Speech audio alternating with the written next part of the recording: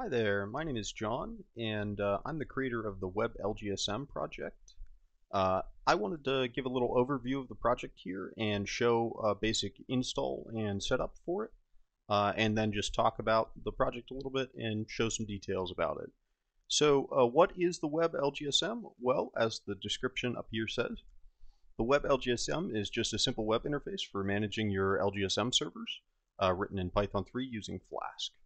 So basically, what this is, if you're not already familiar, this is a web interface wrapping the Linux Game Server Manager project.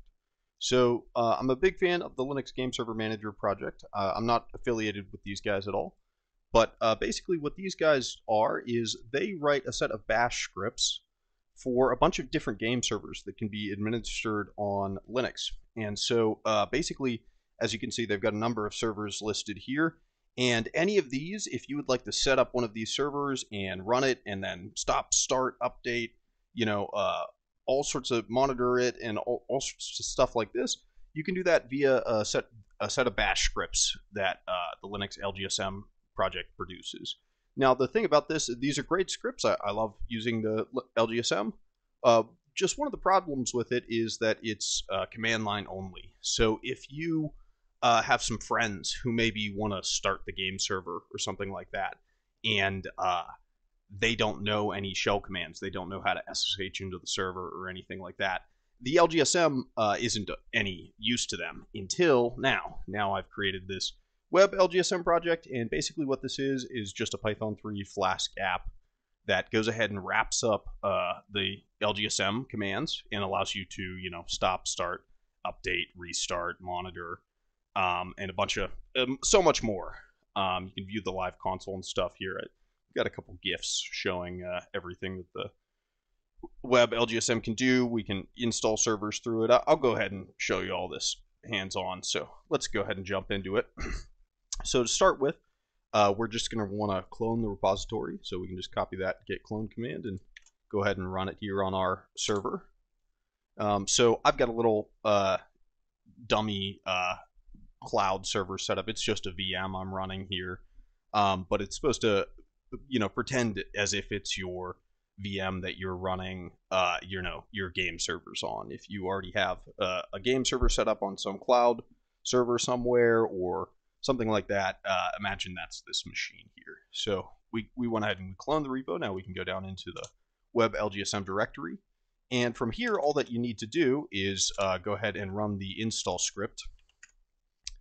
And that'll go ahead and prompt for a sudo password if you haven't already got a TTY ticket. I've recently run sudo in this terminal, so I already had a sudo ticket. But that'll go ahead and download all of the app requirements for this project. That's why it asked for the sudo password there, is there's a couple of app requirements. And then it'll also install all the Python requirements in a env, in a local Python environment. So that'll just take a second to finish up here. It's important to note you can run this on any flavor of Linux. There should be no problem. I've never tested this, but it wouldn't surprise me if it would also run within the Windows subsystem for Linux.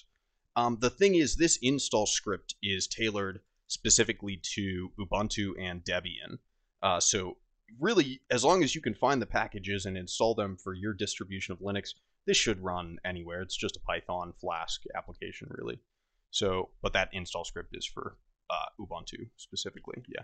So once it's installed, we can just run the init script to go ahead and start the Web LGSM server. So by default, that will start it on 127, localhost 12357. So in this case, I actually don't want to do that, so I'll go ahead and run stop here to stop it. And then I'm going to edit the init script, and instead I'm going to change this IP to all interfaces to 0000. And that'll go ahead and run the app on any available IPs we have here. So we'll go ahead and run that there. And now I can go ahead and in a browser go and access the app. So if we now go to this, of course it says site can't be reached. Why would it be easy?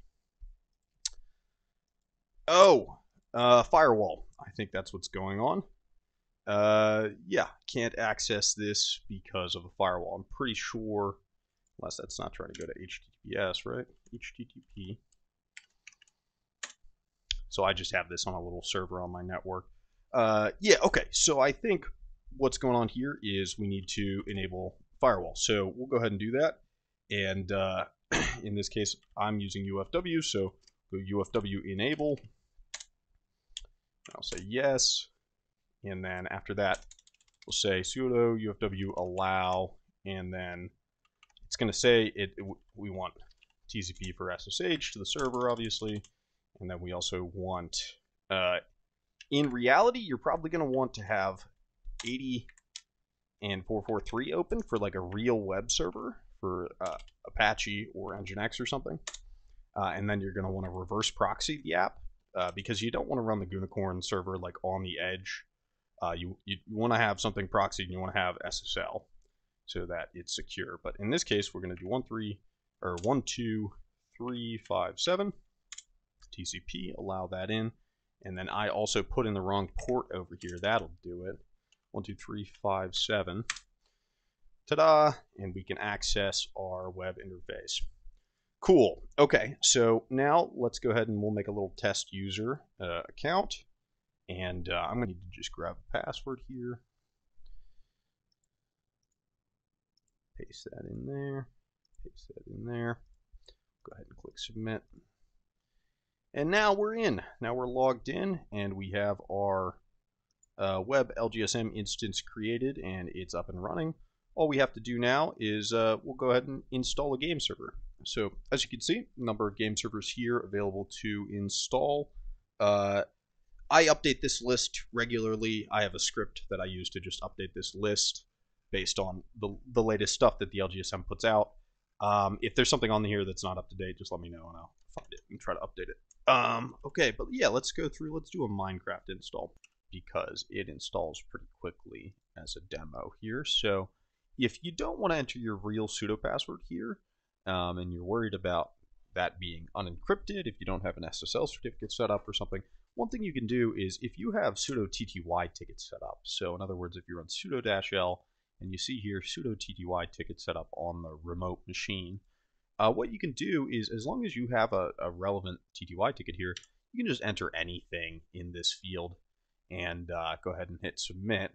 And then you can install without actually entering the real root password there, because you'll already have a root TTY session.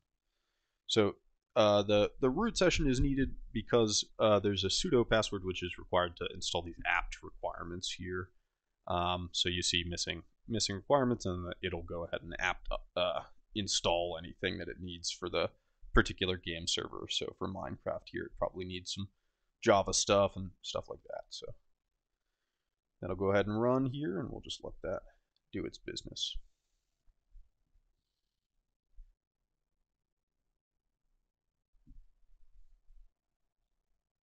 Yeah, I think pretty sure it auto accepts the EULA there. And then, yep, you'll see the percentage grow.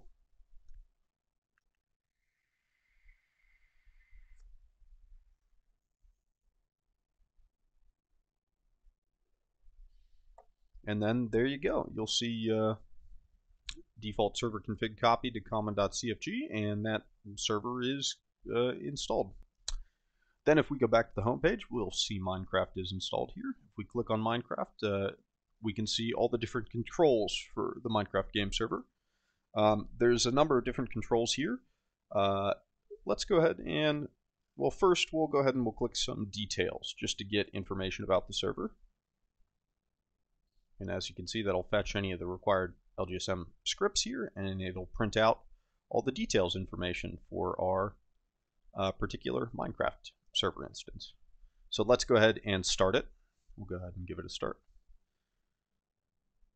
That'll once again fetch any of the required GitHub commands and start the server.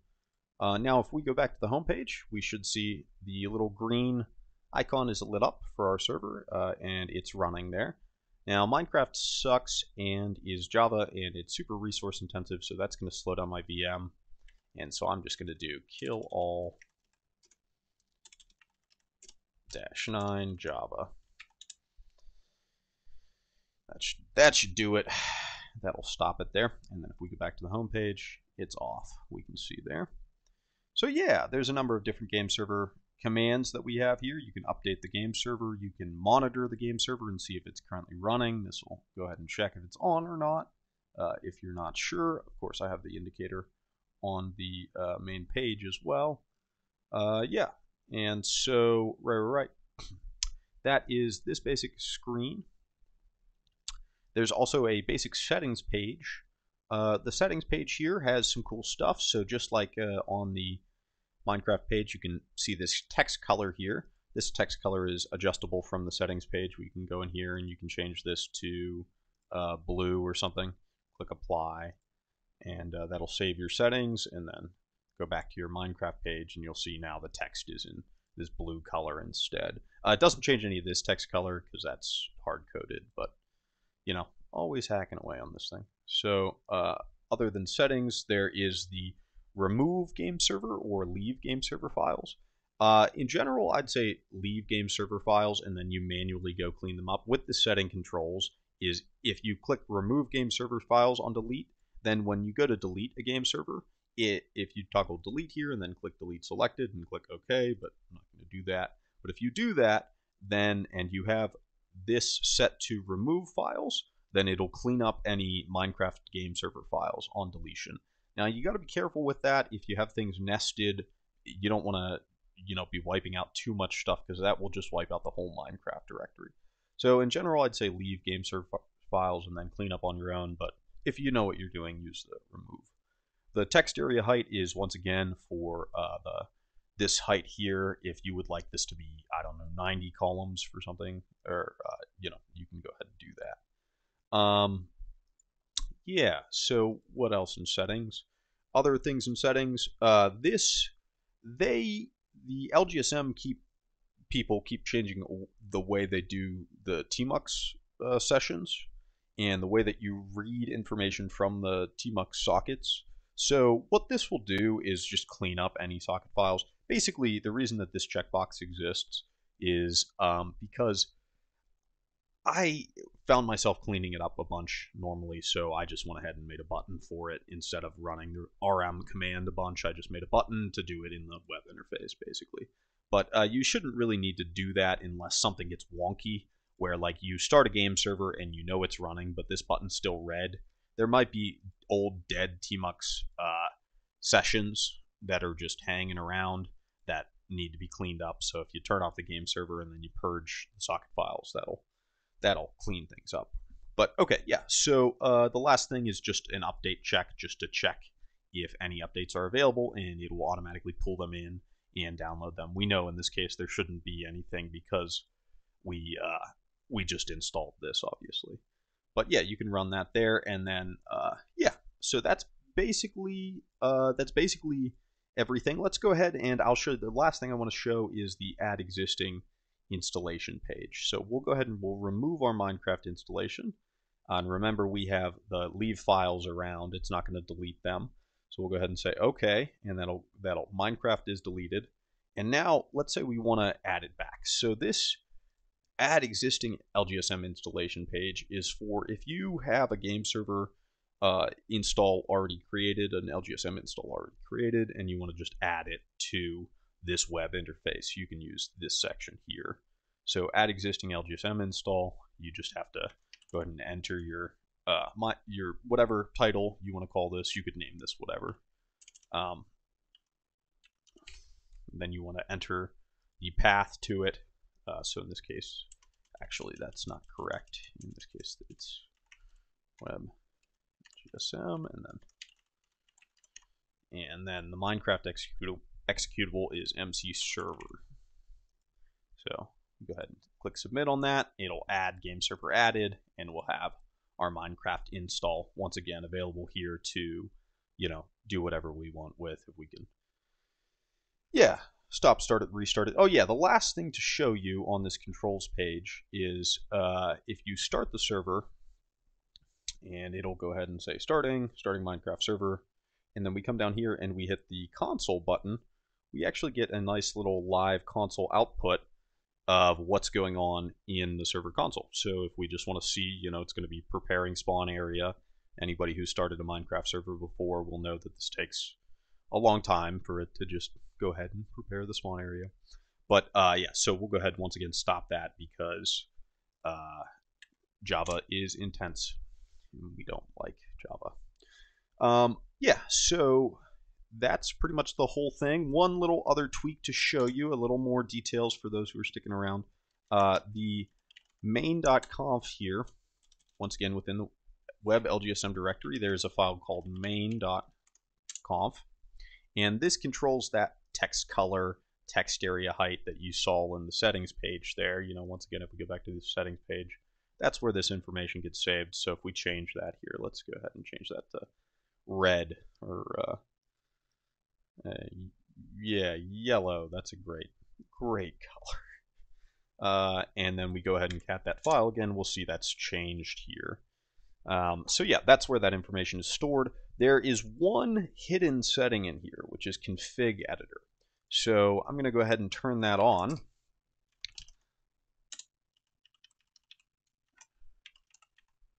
And this is just standard INI format here. So if we change that config editor to on, and then we go to our game server, you'll notice here a new section. Now there is an edit config section. So we'll see two here. We'll see the server properties. This is the Minecraft server configuration file itself. If we click on that, you'll see we have now the ability to go ahead and edit different server configuration parameters here, and we can download the config file if we want to have a copy of it and stuff like that. Yes, so yeah, basically there's a little note down here. This is just a note for the way that the LGSM does configuration files. So yeah, there's a common.cfg. We can come in here and you know, anybody who's set up a Minecraft server before will probably recognize some of this stuff here. But yeah, okay. So basically, the reason that I have this config file editor disabled by default is because that does present a slight security risk, which is if someone were to get access to your Web LGSM backend and they could come in here and they could edit your configuration files, they could do a lot of damage. They could potentially gain remote code execution on your server, and that's not a good thing. You don't want people hacking your server through your game server manager interface. So I would really only recommend turning that config editor on if you have SSL and you have a strong password and you trust the people that you're giving the password to and stuff. Yeah, so that's basically the Web LGSM in a nutshell here. Thank you for sticking around to the end. Yeah, not much else to say here. Right, I guess this is sort of part one. I might make a part two, or I might just link to some more information here, because basically the thing about this is a standalone web application. So what ideally you would want to do here is proxy this through a real web server. So you see here this whole time I've been using this in non-secure, and you don't want to be passing credentials through plain text, just through anybody could be sniffing and might, get your credentials. So you don't want to pass any sort of root credentials in plain text. So you want to have a certificate. And how do you get a certificate? Well, I would recommend looking into something like Nginx Proxy Manger. Yeah, let's see here.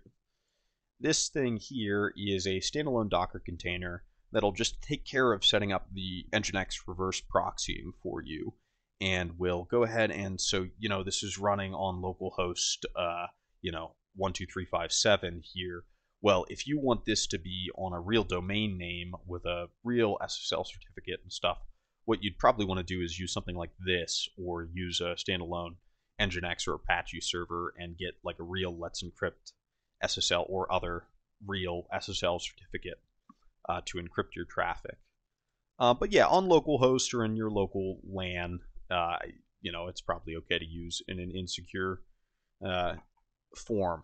Yeah, so okay, that's basically it. I'll try to link to some documentation and some guides on setting up Nginx Proxy Manager to make sure that you set up the LGSM in the most secure way as possible. But thanks for sticking it out to the end. Make sure to go ahead and give me a star here on on GitHub if you like the project. Yeah, thanks. Okay, cool.